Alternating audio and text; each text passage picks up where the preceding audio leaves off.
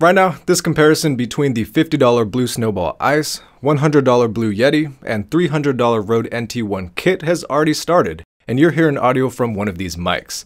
You just don't know which one it is, just that it's option A. I'm starting the video this way with a blind audio comparison to try to get you to put aside subconscious biases you might have just knowing the NT1 kit is 3 times the price of the Yeti, which is 2 times the price of the Snowball.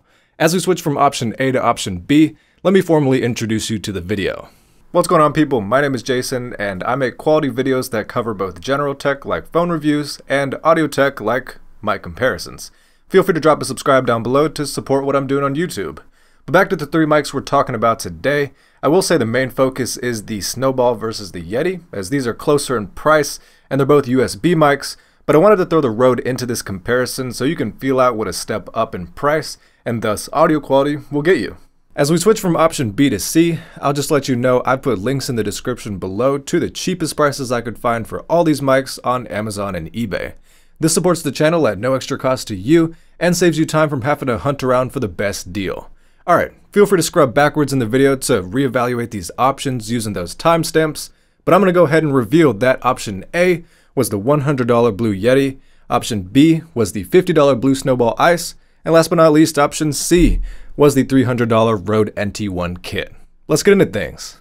Let's start with unedited audio from the Blue Snowball iCE. I bought this exact mic in 2017 to upgrade my video's audio quality, and I feel like it was the perfect fit for that point in my journey.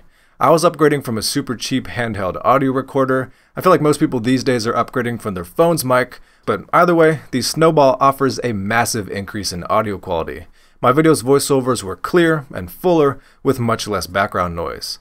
As the years passed, the Snowball definitely upheld its reputation as an excellent starter mic, but I also had the opportunity to use other mics and learn more about audio in general.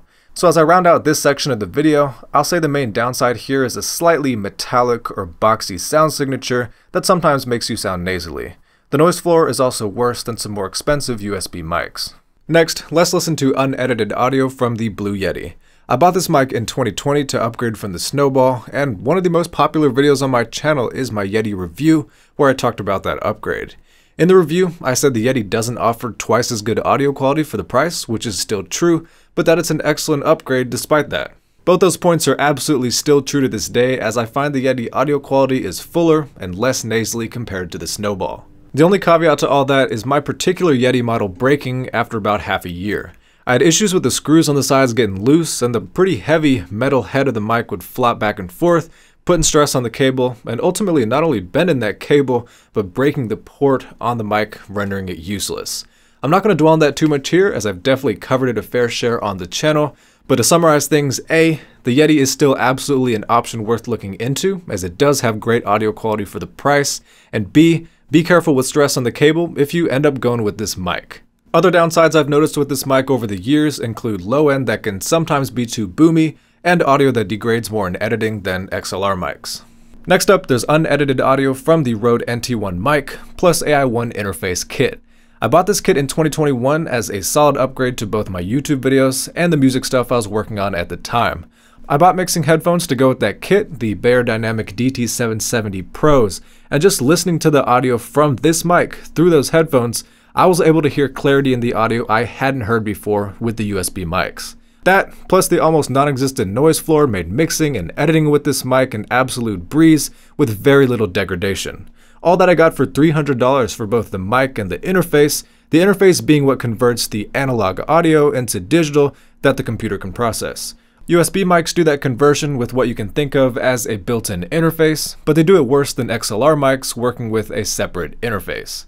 I'm not as acquainted with the downsides of the NT1 as it's what I use right now and the best mic I've ever owned, but I have heard some people say that it's got a bright sound signature that sometimes leads to the high end being too harsh. Before we move on to the following sections of this video, let's listen to the noise floors of each of these mics.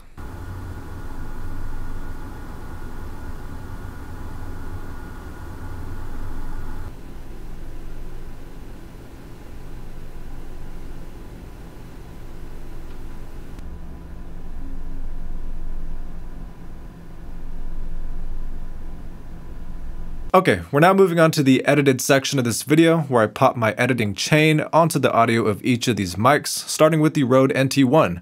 I'm actually using the exact plugins from my most recent Audacity editing tutorial, so feel free to hop onto that video after this one if you want to learn how to edit like me using 100% free plugins in free software.